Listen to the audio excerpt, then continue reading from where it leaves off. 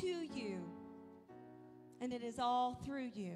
In Jesus' name, we come, oh God, before you with thanksgiving, laying everything at your feet, bringing you our very best. Worthy is the Lamb who was slain. Holy, holy is he. Sing a new song to him who sits on heaven's mercy seat.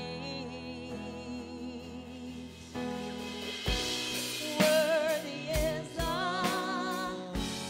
Lamb who was slain. Holy, holy is he.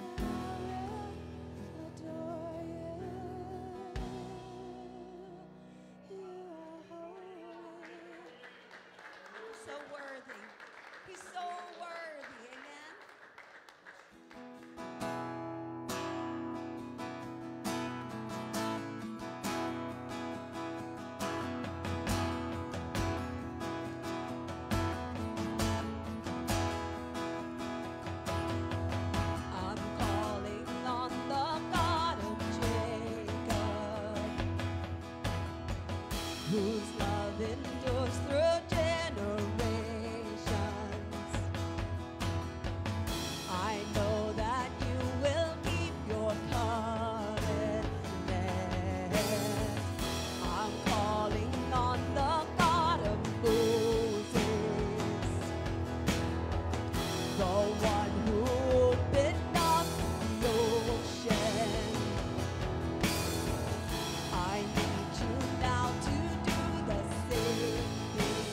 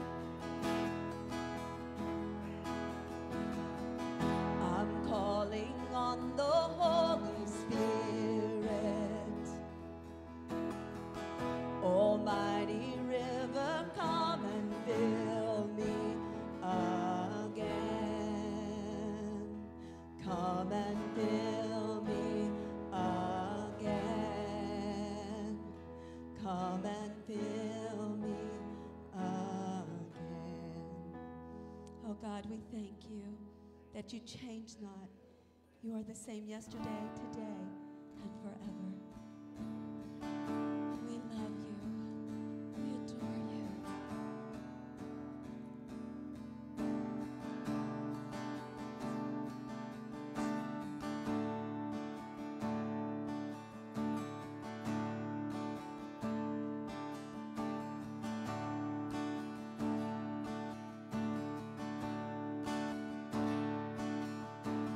I stand before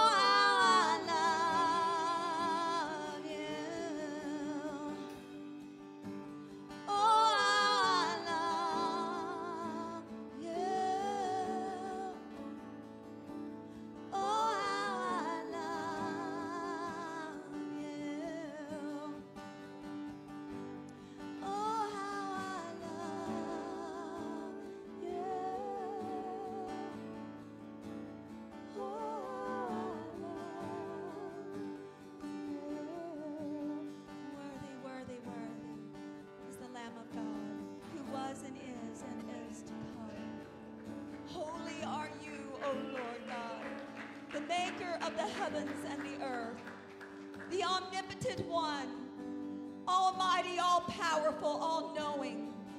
We honor you, oh God. We bring you our best. We don't bring you our leftovers. We honor you with all that is within us. We have come into your gates with thanksgiving. We have come into your courts with praise.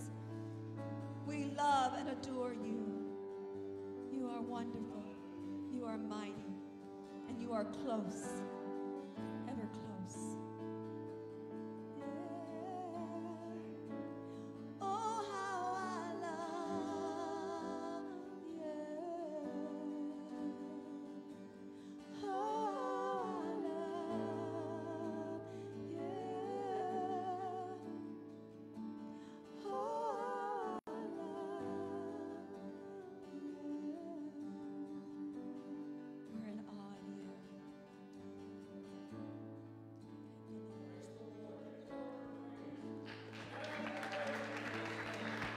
Your praise, not your neighbor's, your praise. Shout that out to him.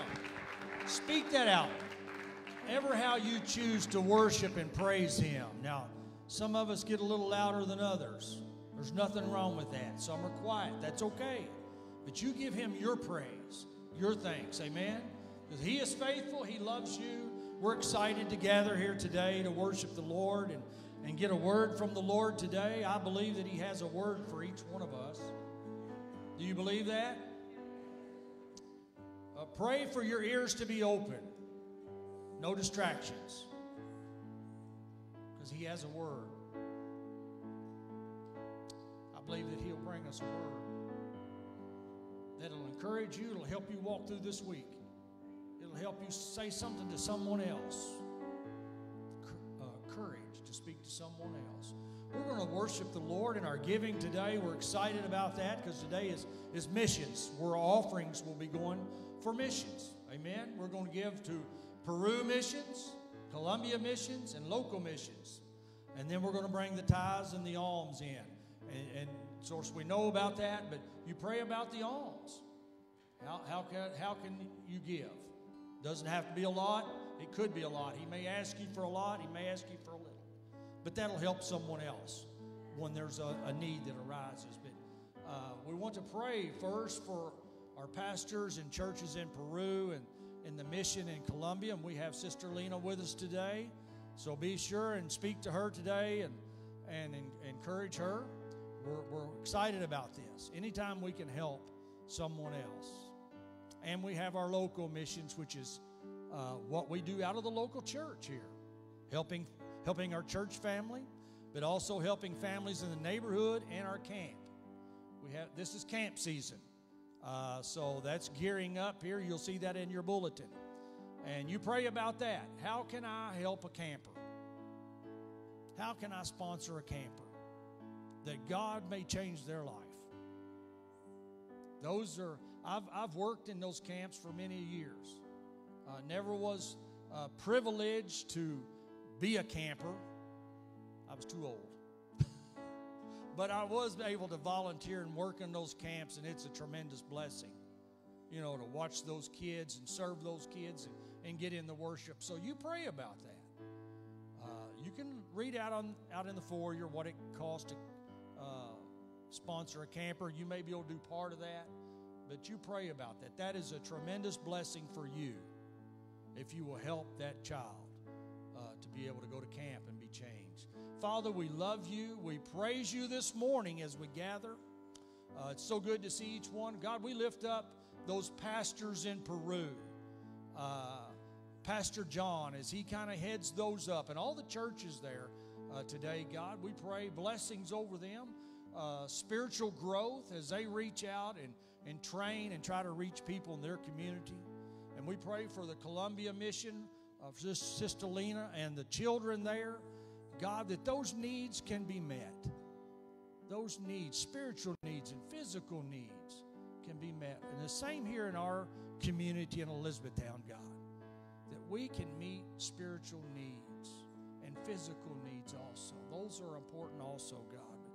Help us to be a people that looks out and reaches out to that. And God, we thank you for Bethesda, such a giving heart of people, God. It's because we love you, God. We love you first. And in turn, you touch our hearts and speak to us. And we are gladly to share what we have with others because we know who our provider is. It's our Father in heaven. God, we pray your blessings today upon these offerings, upon the church. In Jesus' name, amen.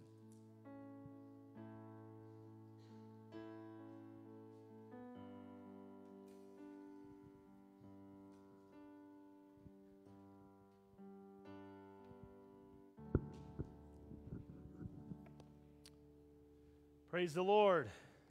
It's good to have everybody here.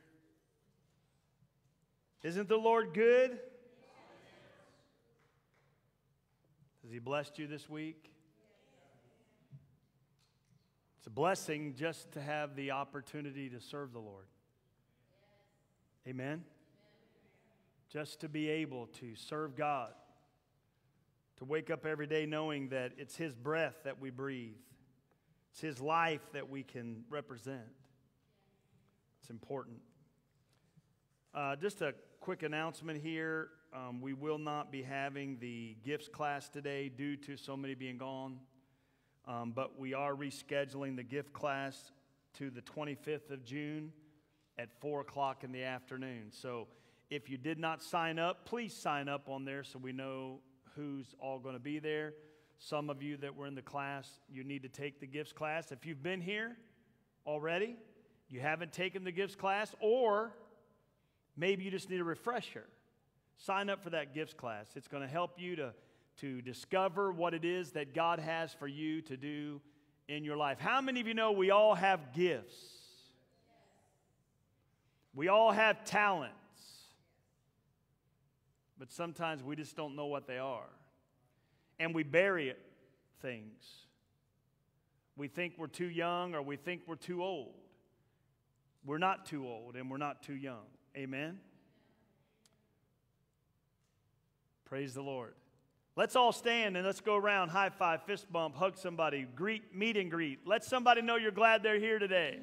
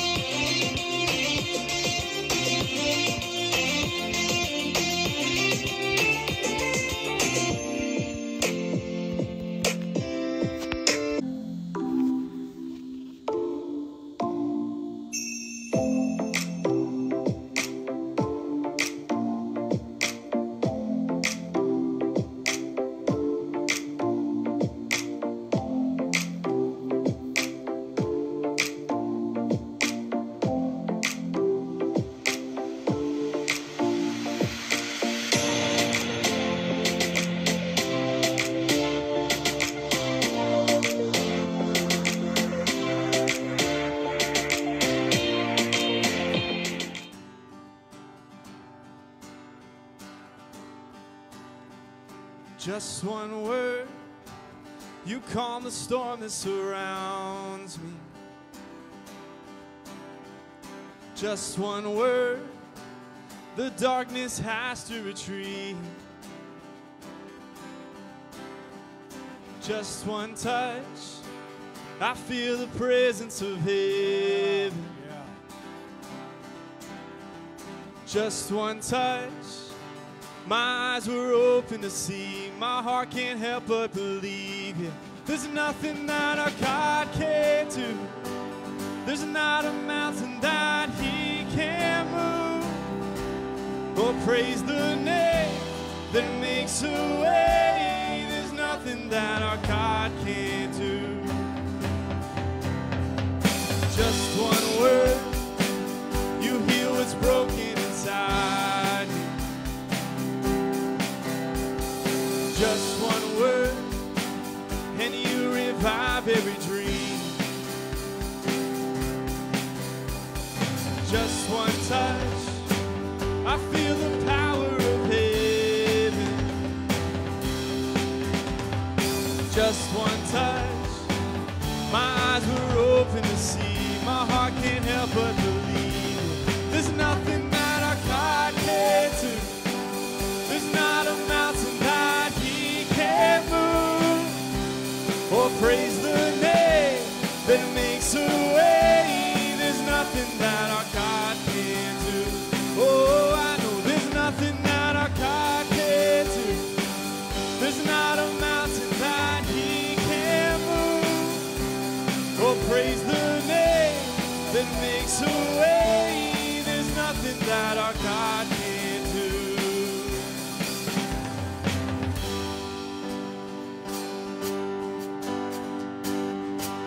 I will believe for greater things. There's no power like the power of Jesus. Let faith arise, let all agree. And there's no power like the power of Jesus. I will believe for greater things. There's no power like the power of Jesus. Let faith arise, let all agree. There's no power like the power of Jesus. I will believe for greater things. There's no power like the power of Jesus. Let faith arise, let all agree. And there's no power like His power. There's nothing that our God can't do. There's not a mountain that He can't move. Oh, praise the name that makes a way. There's nothing that Jesus can't do. I know there's nothing that our God can't do. There's not a mountain that He can't move. Oh, praise the name that makes a way. There's nothing that our God can't do. Oh, now sing, oh, oh, oh, and oh, oh, oh.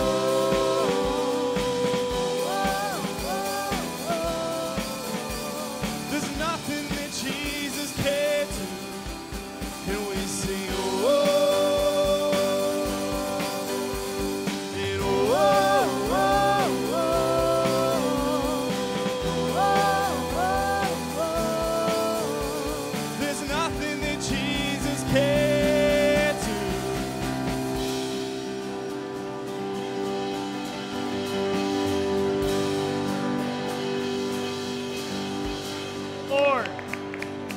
Give the Lord praise. Give the Lord praise. We lift up the name of Jesus. We lift up the name of Jesus. There is no other name above the name of Jesus. He is everything. We give you praise. We give you glory. We give you honor, Lord. We celebrate you today. Lord, we give you thanks. We want to lift up the name of Jesus. Lord, you said if you would be lifted up, you would draw all men unto yourself. Lord, you said that for us to let our light shine before men, that they could see our good works and glorify our Father which is in heaven. You said to us, you are the light of the world. A city that's set on a hill, it cannot be hid. You said that you were the way, the truth, and the life. No man can come to the Father but by you.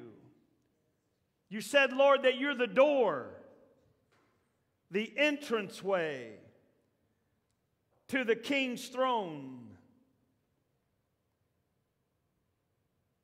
You said, Lord, every knee will bow and every tongue will confess that Jesus Christ is Lord. Lord, we confess today, not just with our mouths, but Lord, we want to confess with our hearts that you are the Lord of lords and the King of kings. That there is none like you, O God.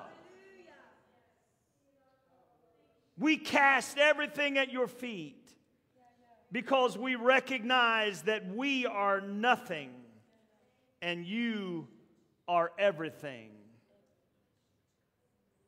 Lord, we bless you today and we celebrate you.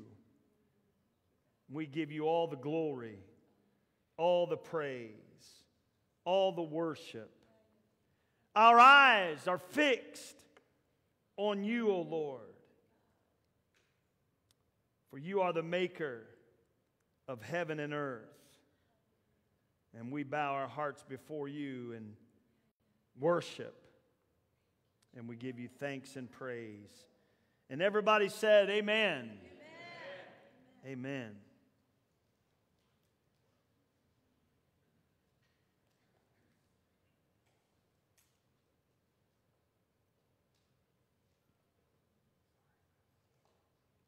Christianity versus the kingdom of God.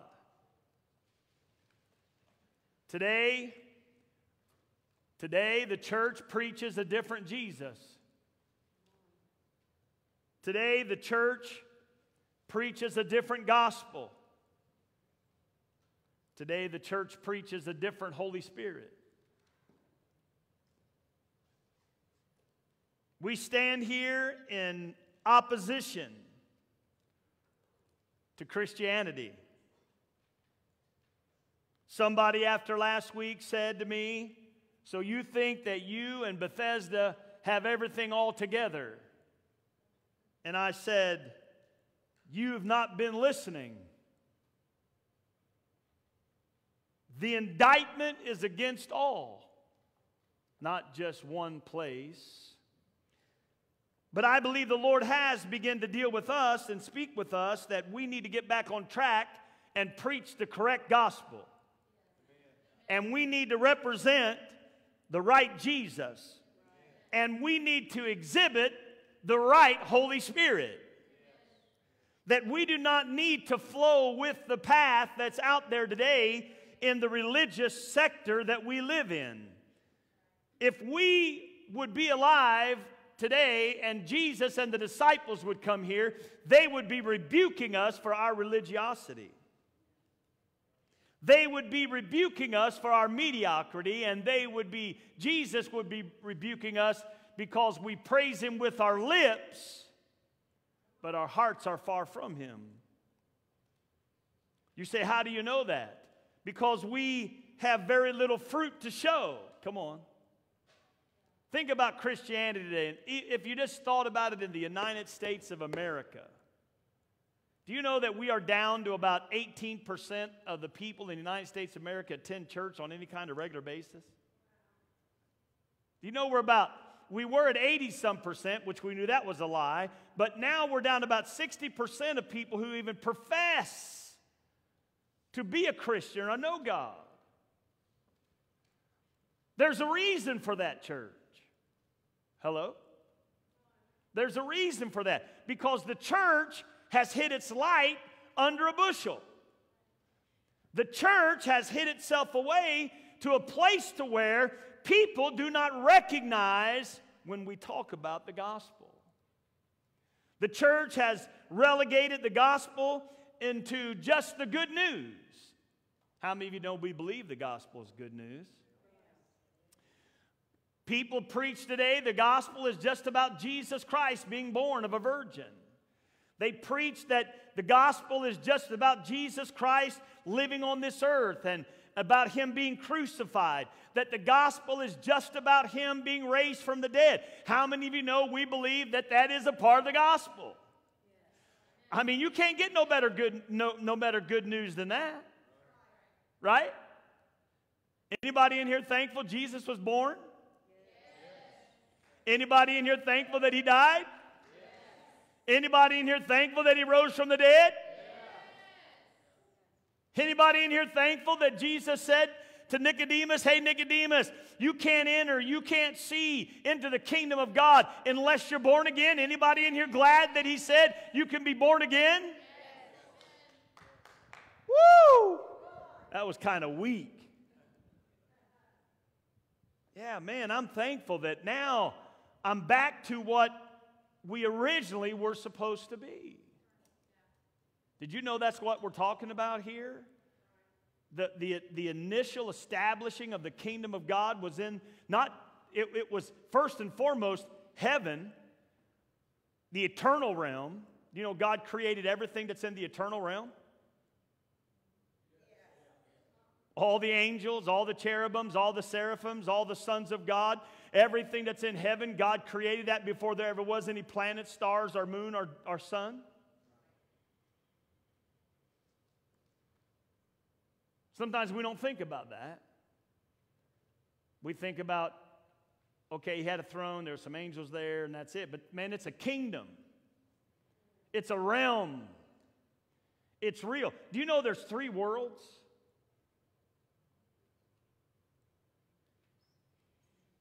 There's the heavenly world, the heavenly realm. There's the earthly world, the earthly realm. And then there is a world beneath the earth. I believe there is something functioning in the depths of the earth called hell. Kingdom, another kingdom, and it's called the kingdom of darkness. One of these days, the Bible says, in the last 3.5 years of what's going to take place in that 7-year period, the first 3.5 years is going to be tribulation period. I'm going to tell you something. Tribulation is not for the ain'ts, it's for the saints. We're going to have an initial catching away of the man-child, those who have made themselves ready, but those that have been standing over here and just doing a jig and carrying on and living like, you know, they're in some kind of passive thing, they're not going to make it in the first round. 3.5 years of tribulation to get all the rest of us ready who didn't get ready to begin with. Because we were sold a bill of goods by the Christian church that says all you have to worry about, all you got to be concerned about is being born again. If you're born again, woo, you're going to escape this mess. Well, if only being born again was enough, He wouldn't have said, make yourself ready. We were ready when we were born again. Guess what? We'd have been like Enoch. We just would have been with God, and we would have not have been because we would have been perfect. How many of you know being born again did not make you perfect? Being born again did not make you mature. Going to church does not make you perfect. Going to church does not make you mature. Paying your tithes, giving your offerings, serving around here does not make you perfect or mature. We have to lay aside every weight and sin that does so easily beset us. Man, it is an ongoing process, but that's a part of the kingdom of God's message, the gospel of the kingdom that the church today leaves out. I mean, let's face it, man, we are reducing the need for us to be together. I indict the church today that what started out in the spirit, we're trying to finish in the flesh. Paul writes to Galatians there in the passage of Scripture we used last week in Galatians chapter 1, verse 6 and 8, and he talks about that. Verse 6 through 12, he says, I marvel. It's a marvel to me that you are so soon removed You're turning away so soon to the calling of the grace of Christ to a different gospel, which is not another, but there are some who trouble you, and they want you, they want to pervert you, the gospel of Christ. But he says, if an angel or one of us come along and preach to you any other gospel than that which we have preached to you, let them be accursed. I'm telling you today, the church is operating under a curse. Now, we don't have to operate under no curse. Jesus Christ came, died for us, and took away all the curses. How many of you know we don't have to sit here and worry about some generational curse? If you've been born again, I'm going to tell you right now, listen to me, listen to me, listen to me. Don't hold on to this any longer. You cast it out of your head. If you've been born again, you do not have to sit here and say, well, I'm the way I am because of a generational thing in my family. That's hogwash. Put that under your feet. Jesus died that you don't have to be in bondage. The church goes around and preaches this, oh, bless your heart. This is the way you are because of what your mama did. This is the way you are because of what your daddy did. This is the way you are because of your history. No, Jesus said, if a man is born again, he is a new creation. Did you hear me? He is a new creation. Old things are gone. They're not going, they're gone. The writer writes and he says this, at one time, man, we were whoremongers. At one time, we were idolaters. At one time, we were adulterers. But hallelujah, glory to God. Now I've been justified. Now I've been saved. I've been sanctified. I've been cleansed. I am no longer those things. Why? Because the blood of Jesus has washed me whiter than snow. Oh, there was a day you'd preach that and people would shout, jump, holler, scream. Woo! Now it's like, yes, woo, hallelujah.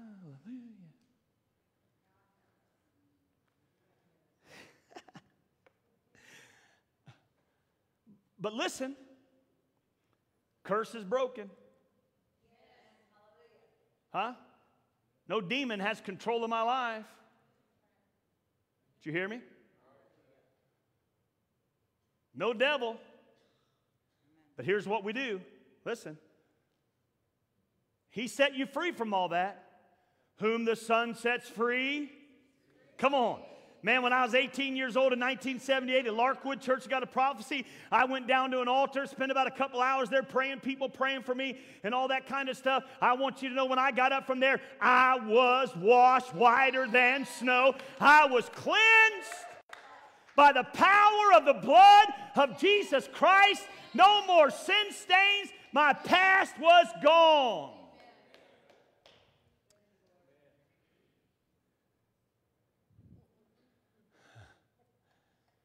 And then came December, January, February, 1979, 1989, whatever in the world it all was. It all came. And guess what we do? Guess what the church has done? We pick back up curses. We pick back up stuff. Hello? And you know what the church has done? Church has preached the message, hear all you mothers. Oh, bless your heart. Don't worry about it because none of us are perfect. You know what that is? That's just an excuse that, hey, I sin. Don't worry about it. Woo, can't say nothing to you because I don't know how to live either. Now, do we know that when we sin, God's grace is sufficient?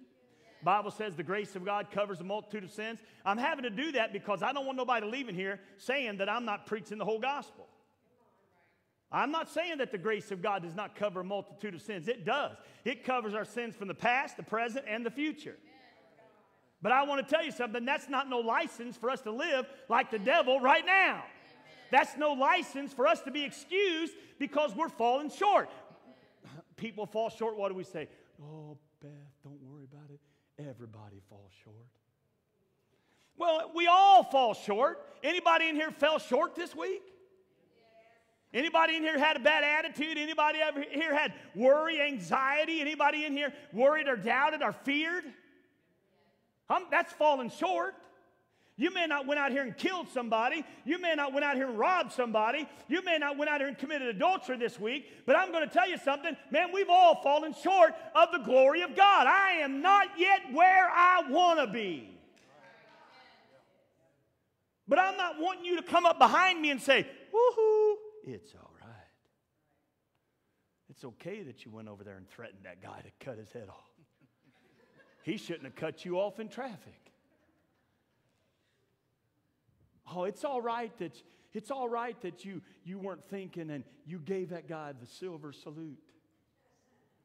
Or you walked up and you cussed at him because, man, he scared you half to death. God understands all that. Yeah, God understands all that, all right? He understands I sinned. But what should happen when we do find ourselves falling short? We should be convicted by the convictor, the governor, the Holy Spirit, and we should cry out to God, forgive me, Lord. Why? Because when we don't, we're cut off from His presence. And we open the door up for more. And so what the church has done, the church has picked back up the curse of the law, because Paul also said to the Galatians, who hath bewitched you, Galatians chapter 3, who hath bewitched you, O foolish Galatians, that you would try to start in the Spirit, but you're trying to finish it in the flesh. That's what I want to say to us. Who has bewitched you into thinking you can start in the Spirit? The Spirit draws you. You receive Christ into your life. He opens the door for you to enter the kingdom, and then you try to continue on by living the law. The law didn't save anyone and can't save anyone. You try to live it by walking in false doctrine and error and traditions of men. You try to walk it out by taking on this mindset of religiosity that the world or the church has. Because the church is not to conform to the image of the world, but the church is to be transformed by the renewing of your mind.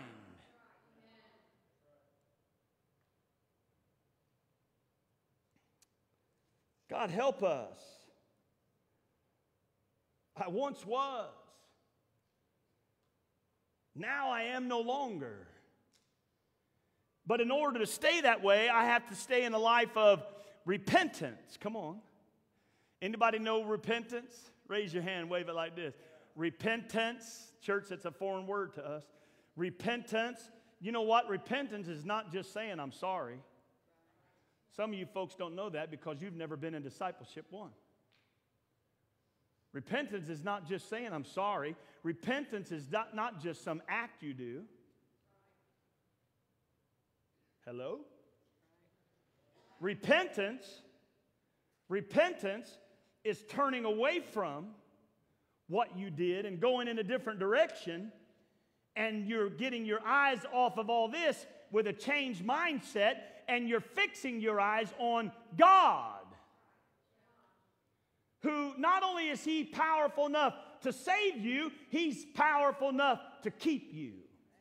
Because if we keep our eyes on God, what does it say? He who keeps his eyes on Him, He keeps you in perfect peace.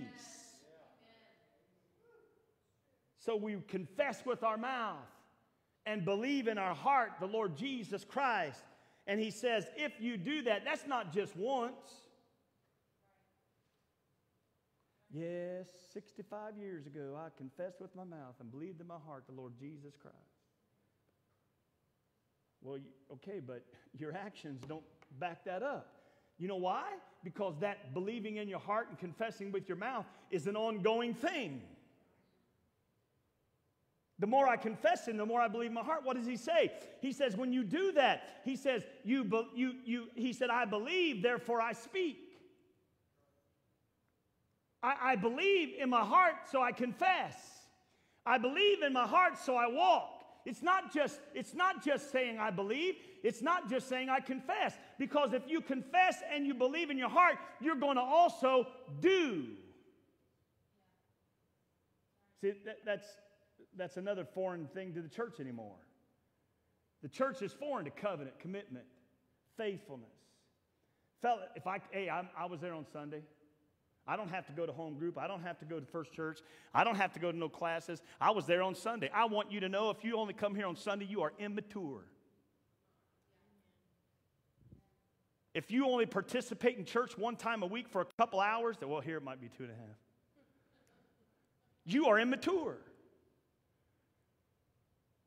My son Derek told me, but Dad, I'm 18 now. I'm 18 now, and I decided that all I got to do is go on Sunday morning. I don't have to go to youth. I don't have to.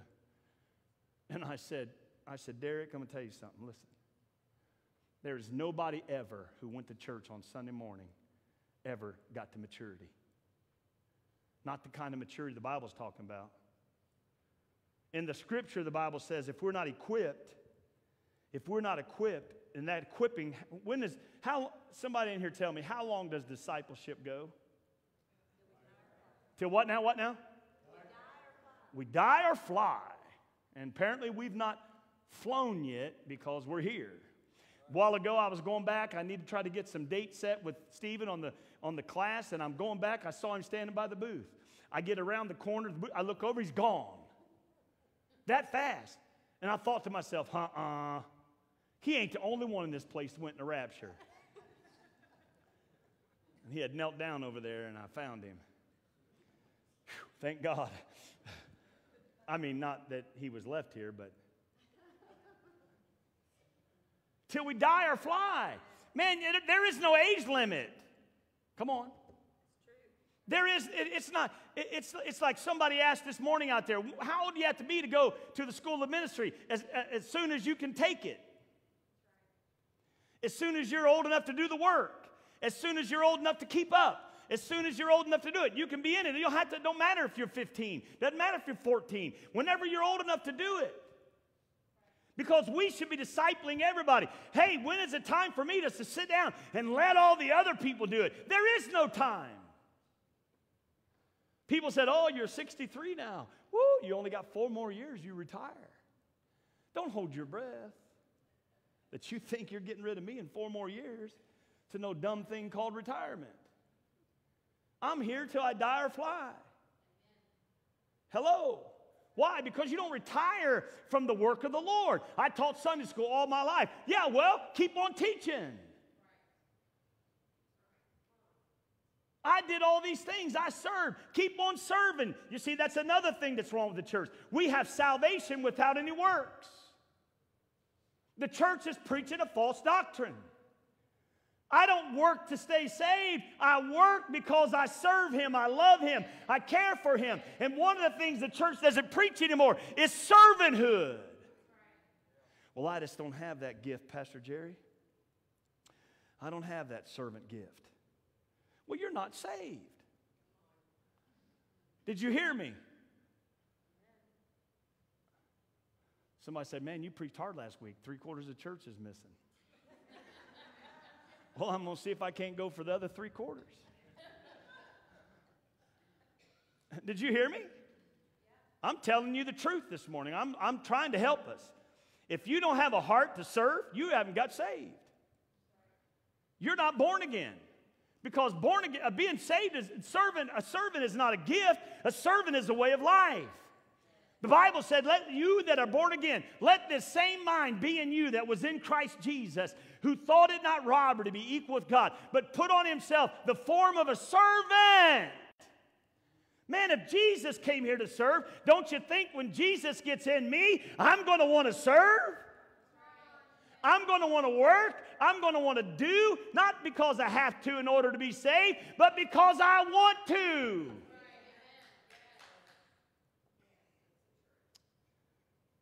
I want to because I want to be like Jesus, right?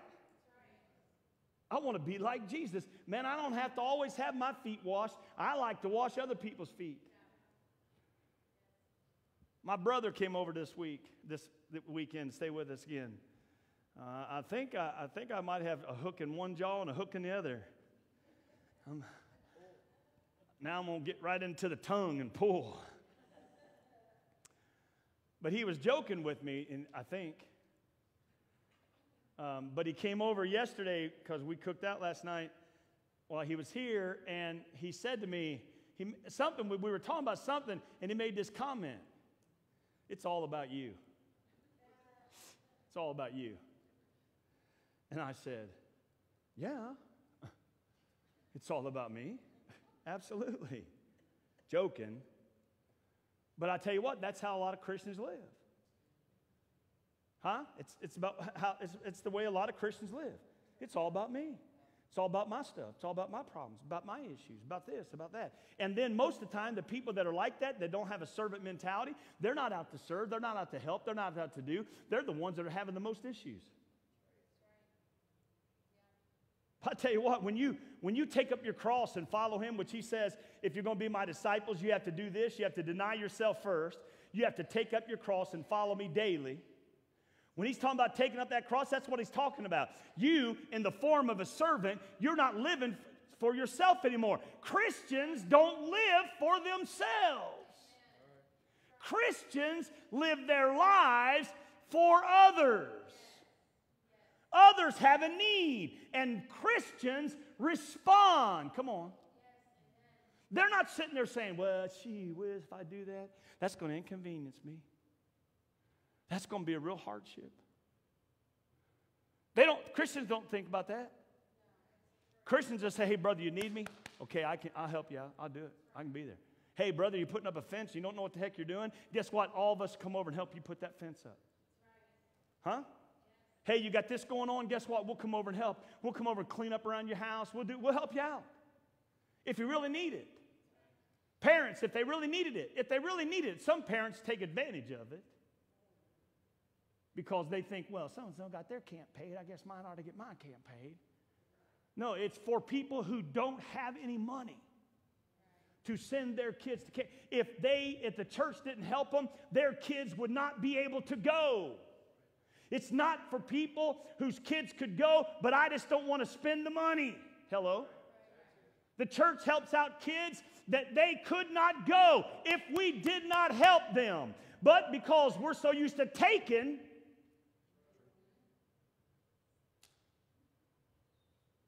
and not serving, we take advantage. I'll tell you what. You probably don't feel it right now, but this is good preaching.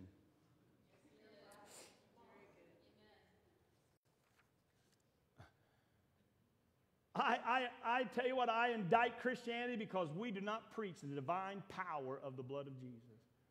We have watered it down to where we do not believe anymore the blood will never lose its power. Because I'm going to tell you what, when somebody gets washed in the blood, their lives change. Huh? Their desires change. Nowadays, because the watered down grace and the watered down message that the church is preaching, people can say, I confess my sins, I give my heart to Jesus, I pray the prayer, and still live the same old way they were. Same old attitude. They're still snotty. They're still nasty in their spirit. You know a person cannot be a Christian unless you're a prodigal and be mean-spirited?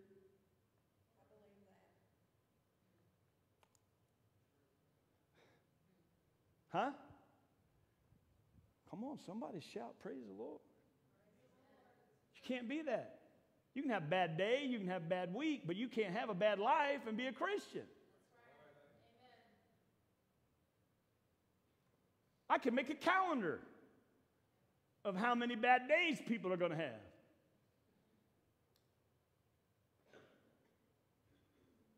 I'm just going to tell you right now, listen, I told Pastor Doug Spainhauer the other day, we were off, we were going over things. I said, I just don't understand. I said, because I don't live my life in anxiety. I don't live my life in drama, except for the drama that I counsel.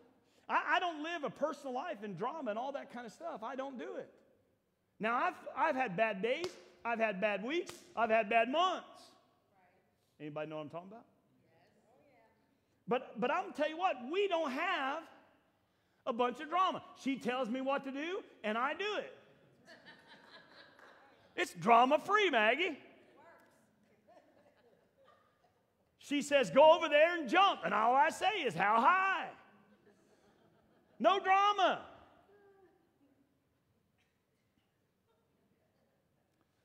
She says, get your act together. I say, put the list together. I'll start working on them. And she says, I'll give you the first 5.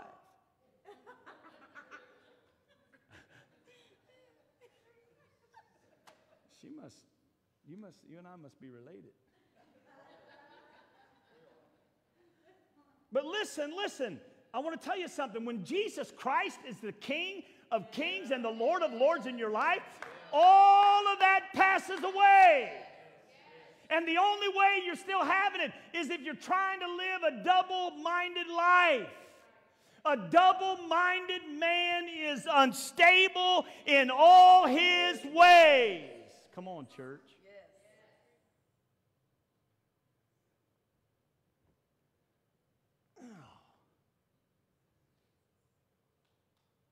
God doesn't want us to be double-minded. Oh, Pastor Jerry, God understands. He does. He does. The church today, Christianity, is in a real fix because we are decreasing, not increasing. We are having a great falling away. Did you hear me? We're falling away from the truth. We're compromising.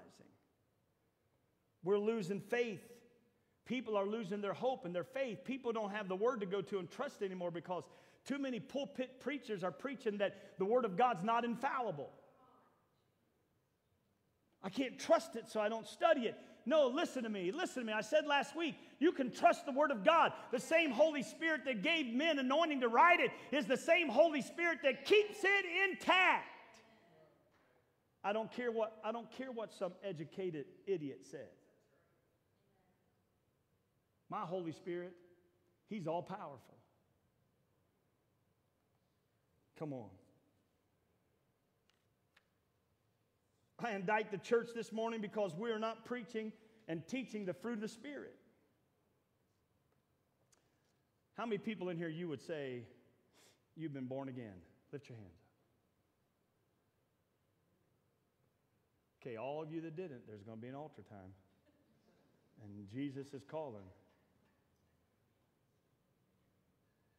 You say, what do you mean? Well, one of the evidences that Christ lives in me is the fruit of the Spirit. Did you hear me? Huh? There's two evidences that I think that people are looked to find out if you're born again. The first evidence is the desire, hunger, passion for this. If you've been a Christian for a while and you don't no longer have a hunger, a passion for this, guess what? You're a prodigal in the hog pen somewhere. Something's not right. This don't go away. A child that's born, first thing it wants to do is eat. It's hunting. The nurse helps you. They help that baby. Here, come on, do this. And all you got to do, you help that baby a little bit. Just like when newborn babes in Christ are born, guess what we do? We help. Here's how you can eat.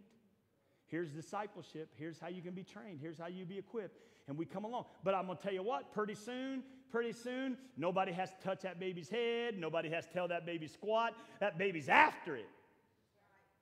And when he gets done with the one, he ain't finished yet. He's going over to the other. And then pretty soon, guess what? You put a bowl of cereal on his plate, guess what he does? He takes his hand, he gets it in it, and he starts shoveling it in his mouth. But it don't stop there. Pretty soon, they're eating other stuff like bread. They're eating other stuff like little bitsy pieces of meat. They're doing other stuff. But as they get older, like this, You got to get a hold of them and say, dude, stop. Somebody else wants to eat. Because we grow up liking to eat food, don't we? Well, he says just like it is with a newborn babe that desires its mother's milk, a newborn babe in Christ desires, has a passion for, hungers after the sincere milk of the Word. How many appreciate the milk? But you know what? I indict the church because the church is not taking people from milk to meat. Some of you all are still sucking on the bottle. If you don't think you're still sucking on the bottle, come and meet with the elders and we'll sit down with you, do about a 50-question test or something, and we'll show you how little you may know.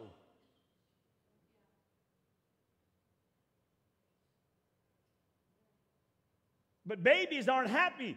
If they're healthy, they're not happy with just milk.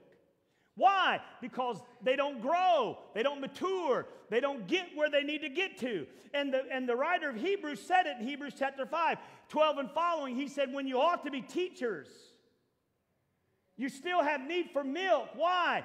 Because strong meat belongs to the mature who have handled the Word of God properly. And they hunger for the Word, the meat, so that they'll be able to discern good from evil. How many of you can see that the church doesn't have much discernment? We jump on every new fad. We go with every new little thing. We do stuff extra biblical. Come on. You say, oh, Pastor Jerry, I don't believe that. Let's look at some of the move of God's that we have supposedly had over the last 25 years. Let's just take a couple for example. Let's take the Vineyard movement at the Airport Vineyard Church in Canada, where Holy Spirit was supposedly moving. And I want you to know that I do not think that there was no fruit out of that at all. But I'm going to tell you what, it was extra biblical, it was wacko. And then we as churches tried to duplicate it. Now, you may not even know what I'm talking about. But me and my spiritual father went up to Canada to see what this was all about. We walked into the place, and there was people everywhere. And they had little guys in these shirts that were ushers and watching out, supposedly. And we're walking along, and this was a big old building that had posts, pillars up and all over the building to hold it up. And I'm walking along, and all of a sudden I see somebody down on all fours, and they're barking. Woo! Woo, woo, woo, woo. And I'm like, what in the world? And they go over to this post, and they're looking up, and they're growling and barking at the post. And I said to the guy in the shirt, I said, hey, excuse me. What is that? What are they doing? He goes, is this your first time here? I said, yes, sir. He said, you've not been in a revival like this before? I said, no. I said, I've been a part of the Pentecostal movement. I've seen some whacked out things, but I've never seen that. Now I'm in a charismatic revival, and I don't know about this. That to me is like what a coon dog does. He said, what they're doing is they're treeing the devil. Treeing the devil. Treeing the devil. Well, I don't want to tree no devil. I want to cast the devil out. Huh? Silly stuff. Do you know we went through another aspect of that same type of revival and more than that, where preachers would get in a pulpit and they'd laugh for 35, 45 minutes. Just laugh away. And somebody else out here, because laughter is contagious. If I start laughing today, you'd probably be going, he's crazy. And then pretty soon you probably start going, oh man. He laughed. It's called the laughing revival. That's what it was. The joy of the Lord is being restored. Well, I'm going to tell you what, when we are sitting in a place to where we see so much rampant sin and things in the church, the way we do, the shortcoming of the church, the lack of power, lack of authority, the last thing that we need to be doing is laughing the service away. The church needs to repent and get the real joy of the Lord. Do you know the real joy of the Lord, the fruit of the Spirit? That's the second thing you need to look at. If your life's not bringing forth the fruit of the Spirit, then you may not be born again. One of the fruits of the Spirit is joy. But when he's talking about joy, he's not talking about an emotional thing. Hello? He's not talking about an emotional thing, because if it's an emotional thing, it can move as the wind moves. Some of y'all be real happy today and look like you're about ready to jump off a bridge tomorrow. It's not emotional. Baptism of the Holy Spirit is not emotional. Can be. Do you know that we can have, I can get the joy of the Lord can bust out of me and I could start laughing. But it's not an emotional thing. If it's emotional, it can change. But this fruit of the Spirit, and the church is not preaching it this way, is a supernatural thing. It's not measured by my wisdom. It's not measured by my knowledge. It's not measured by my emotion. It's not affected by the winds and the waves that come in our lives. Man, the fruit of the Spirit is steady and steadily increasing in our lives, so that we are becoming more and more like Jesus, the author and finisher of our faith. We should have love, joy, peace, long-suffering, gentleness, kindness, goodness, faith, meekness, temperance. All those things out of Galatians should fill our lives, so that we can be a light and a witness to those that are around us. Self-control. Huh? Man, we get tore up and aggravated over the silliest stuff. And we whine and we grumble and we complain. Come on. We lose it when we should just be saying, in the name of Jesus, God, give me strength, help me. This ain't the end of the day. This ain't the end of the week. This ain't the end of the month. I'm going to be all right. And walk through it with the peace of God and the joy of the Lord. I indict Christianity because Christianity acts like the world. We turn church into a social club. Man, the church should be a help center, an equipping center, a place where people come and they get ministered to and they get needs met and they understand more and they walk out full of faith and power to do what God wants them to do during the week. Church is a filling station where you have gone out and you have given, and now you've come back in and you want to fill up. But because the church doesn't know about servanthood, the church does not understand authority, the church does not know about team, we go out of here and we come back and we just pile on what we've already got because we haven't given anything away.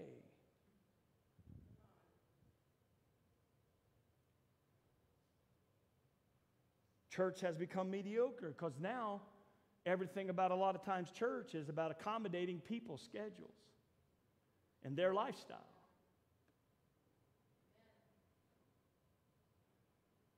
Hello? Well, I got news for you. That's not what we should be about. People should accommodate their lifestyle and their schedule to the kingdom of God.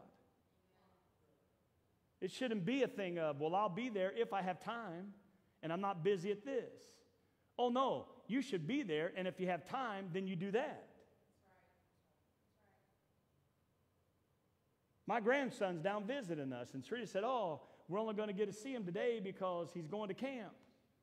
He's not going to get to stay a week with us like he used to. So I'd like to go do something with him. He wants to eat at Mr. Gaddy's, and he wants to eat at the Chinese place. I don't know how I'm going to pull both off, but we're going to go to the Chinese place. Srita said, I'd like to do something else with you. She goes, you know what? Right down from the Chinese place is an arcade that they opened up.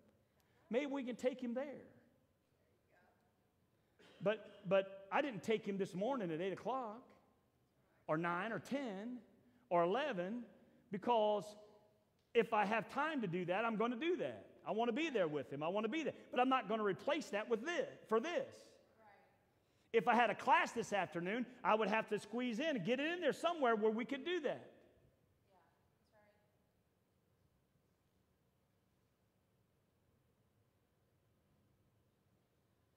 Well, let's have church on Saturday night because now we have soccer on Sundays. No. Man, train your kids that this is more important. I know that people don't like that. But it's the truth. The more you teach your kids there's other things more important than this, more important than gathering together, more important than discipleship, more important than that, those worldly things that are privileges anyway, the less and less they're going to want this or feel like they need this. Jesus said the Spirit of the Lord was upon him because God had called him to break the bonds of affliction, to set the captives free, to loosen the chains, open prison doors. Today, though, people come into church bound, tormented, sick, and lame, and if it gets too stirred up, we take them to another room to minister to them. Or we sign them up for counseling, thinking that maybe we can counsel it away. Or we send them to the doctor, no offense. We send them to the doctor to get a diagnosis of a sickness, of a disease, of an issue.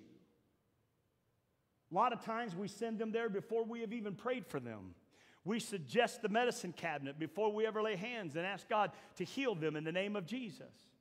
We are all guilty. I'm not preaching to any one person in this church. I'm preaching to all of us because we all do it. We have a little cold. We have a little thing. Instead of getting with Jesus and weathering it out, we try to go find somebody to prescribe us an antibiotic. Somebody's having issues. Some kids having some issues. We automatically, man, they've got an attention deficit disorder. We need to drug that. No, you know what we need to do most of the time? We need to cast the spirit off of them. We need to understand the spirit of infirmity. We need to understand, man, this is a place of deliverance. This is a place of power. But because we've watered down everything, this is a place that doesn't have power. So we got to send them someplace that they can get help. You know I'm telling you the truth. Because when you compare us with the New Testament church, we're lacking. When you weigh us in the balance, we're coming up short. But I want you to know I'm saying this today, and I'm preaching this because the church is indicted, because the church no longer believes even in the baptism of the Holy Spirit. They've watered it down to where it's not necessary. They've mistaken the gift for the gifts. And they try to tie the gifts in with the gift, and you can't do that. God wants us to be filled to overflowing, and He just doesn't want us to be filled once. He wants us to be continuously being filled. God wants us to be empowered by the Holy Spirit, and you shall receive power after.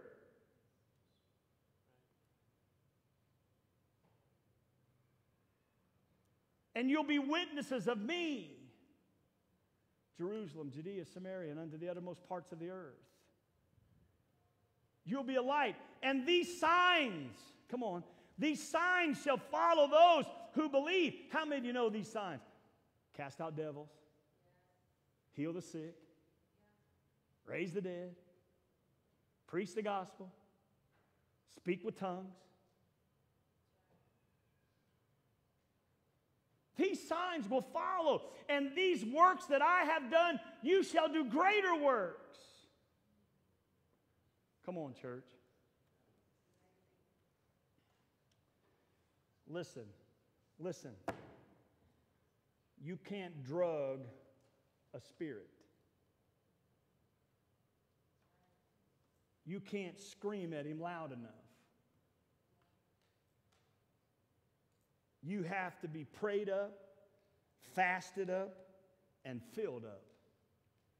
And when you are, you don't got to get up there and jump up and down 100,000 times screaming and yelling. And hey, 7 of y'all hold them. I don't see nowhere where Jesus said, okay, you 12 disciples, get over there and grab that guy and hold on to him while I cast the devil out of it. He just walks up. Matter of fact, Jesus didn't even have to do anything hardly. He walked up. They started talking to him. No, Jesus! Isn't that the way it ought to be? No, Beth, no. But, I mean, we walk up to them, and we're there. Come out! Right now! Can somebody else come pray? I'm tired. And we think if we have enough manifestation. How many of you know that demon possession is real? Hell, heaven, real. Hell is not a figment of your imagination or just some story. Hell is real. People that are not born again, they're going to hell. Torment. Forever. I don't care what churches preach. I don't care what your pastor says if you're somewhere else. I don't care what in the world you've heard all your life. I want you to know something right now. If you are not born again, you will not go to heaven. You will not spend eternity with Jesus. There is a place that you're going to go. Not because God hates you, but because you rejected Jesus. Not because you got issues, not because you got problems, but because you did not get born again. Today in the church, we don't even talk about it. I played for us one Easter. I did this last Easter too. But quite a few years ago, I played the clip from Passion of Christ.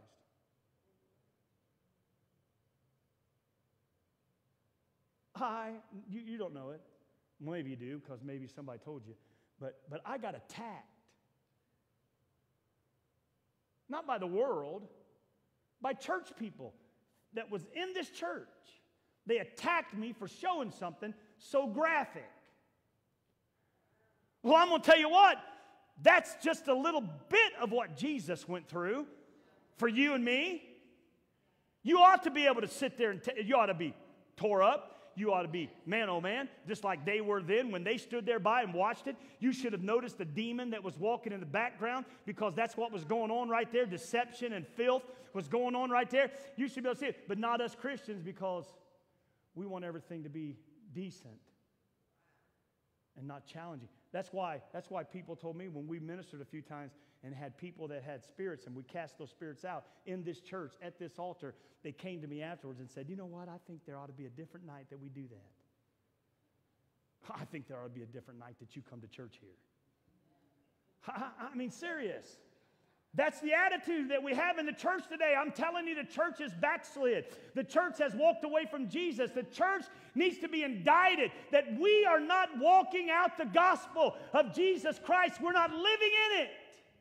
But there's something that you can do about it. You can fall on your face and repent and turn from our ways and say, Jesus, restore in me a right spirit.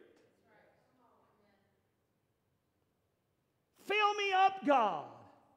I don't want to be mediocre. I don't want to be lukewarm. I don't want to be religious. I don't want to rest on my past.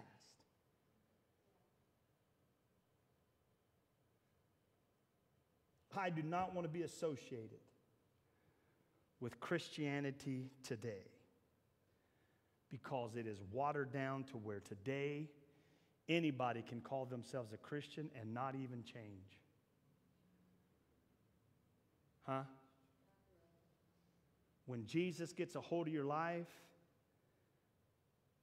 you want to lay aside those things, even those things that might be lawful. Somebody comes to me and says, hey, if I drink a glass of wine, will I go to hell? I'll say no. You won't go to hell. The Bible says drunkards won't enter in. But what I can tell you is, flee temptation. Don't let your good be evil spoken of. Give no place to the devil. You don't need it. Don't do it. Don't mess with it. Leave it alone. Get away from it. Because it destroys. You can handle it, but your kids coming along under you might not be able to, and they may be alcoholics all their life. Why would you want to do that? Stay away from it. Because even though something might be lawful for me, it don't need to be there, some of it. He says, lay those things aside. Don't live the same as you live. When you're born again, you want to do what's right.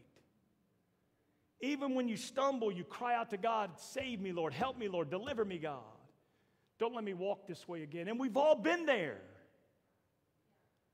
But I don't want to stay there. I don't want to live there. I don't want a lifestyle of there. Come on. Bethesda is not going to be like that by the grace of God. By the grace of God. By the grace of God.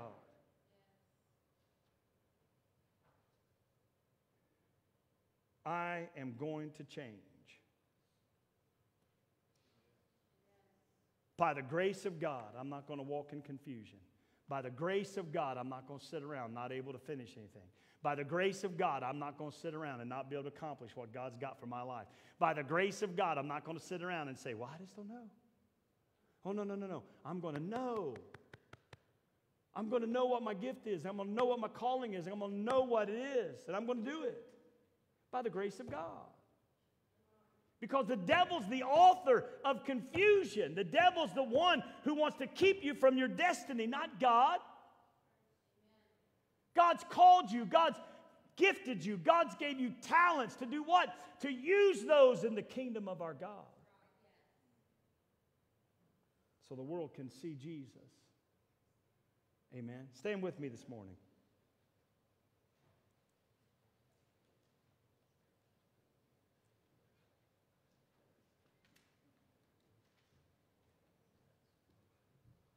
This is the day.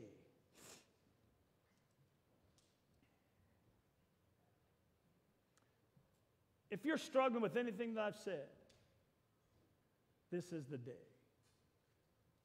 of our salvation.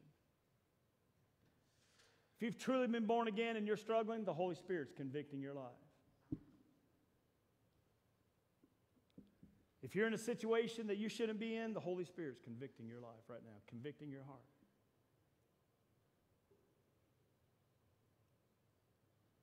He's wanting to change your heart, change your mind to where you want to do the will of God.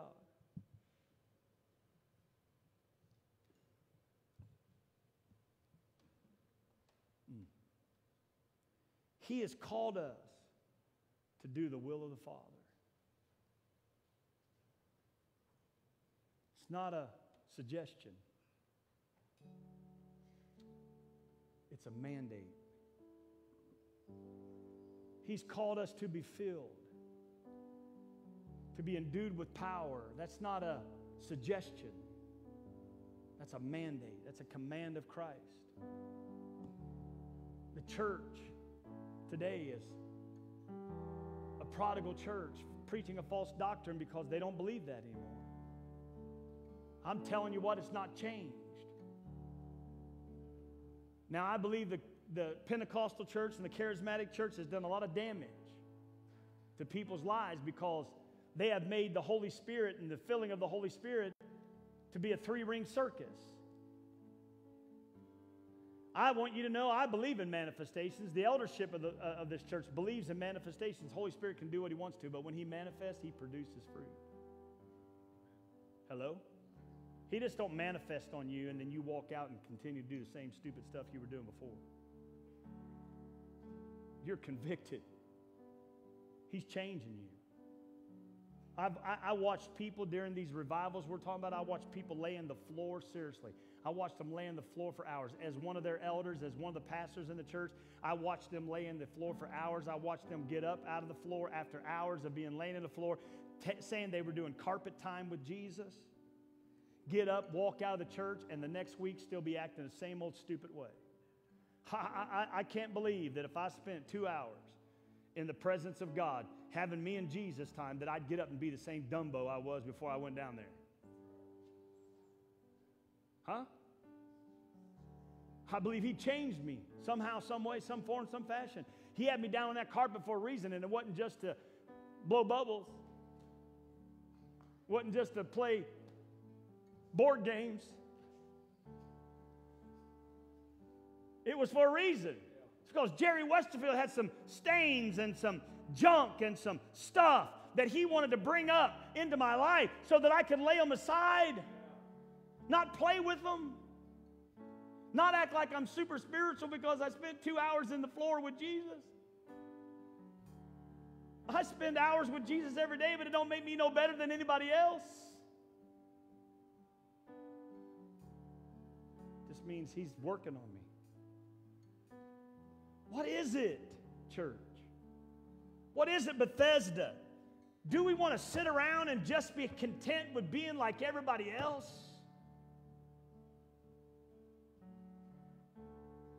I want you to know, as long as you come here, we're not going to be concerned with what time it is. We're not going to stay here just to be doing it. But man, this is too important to pass by. A couple hours in church is not too long. I know there's places you can go and get in and out in an hour and 10 minutes, 5 minutes. Man, if that's what you're after, go for it. But here, man, we're going to get a hold of Jesus some way, somehow. Even if we, like last week, all the leadership was here all day. We never left. All of our leadership, some almost 50 people, were here all day long. Had lunch, then we had a vision meeting. I gave them again what I gave us on Sunday morning. And then we all stuck around for prayer at 5 o'clock. I was here from 8:30 in the morning until 8 o'clock, 8:30 I finished up. Got to sit down, took my shoes off and went, and 20 minutes I sleep. But I'm going to tell you what, listen, this is how I feel about it. This is how I feel about it. It was a good day. It was a good day. Man, we need more days like that. Where are you at? Are you going to continue to let the devil push you around, or are you going to stand up and stand strong and look the devil in the eye and say, not me? I'm falling on my face before Jesus, and I'm going to do what He says. No matter what the cost is, no matter what the unpopularity is, I'm going to do what Jesus says. I'm going to be what Jesus wants me to be. If that's you today, step out from where you're at, come forward, raise up your hands unto the Lord, cry out to God. God, here I am in all my weaknesses. I yield to You because when I'm weak, You are strong. Right now, from all over this building, if that's you today, come forward. Lift up your hands unto the Lord. Cry out to God if you need to for forgiveness. Let the grace of God that passes all understanding saturate your hearts. Change us, O God. Change us, O God.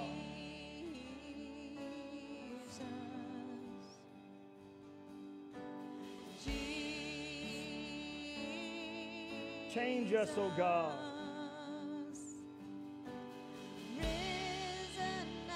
Change us, God.